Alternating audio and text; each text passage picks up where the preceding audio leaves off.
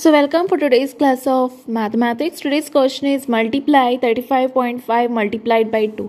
Let us see how to multiply 35.5 multiplied by 2.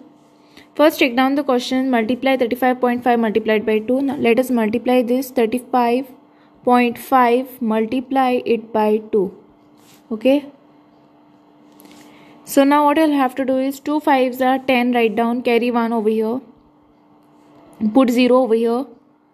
Then 2 5s are 10 plus 1 will give you 11.